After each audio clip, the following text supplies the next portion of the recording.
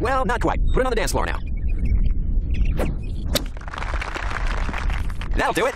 Sometimes you have an obstacle between you and the flag, and you need to hit the ball high to clear it. Tiger chooses his flop shot for these situations, and you should too. Choose one club to hit based on your distance to the hole. A lob wedge would work nicely for this position. Now you try. Take a nice full swing and watch it drop out of the sky. Hit one close to the pin. When you're in the trees, you have to keep it low in order to advance the ball towards the green. As Tiger will tell you, your punch shot is just the trick for this shot, and typically your low and mid irons work best. You're up. Go.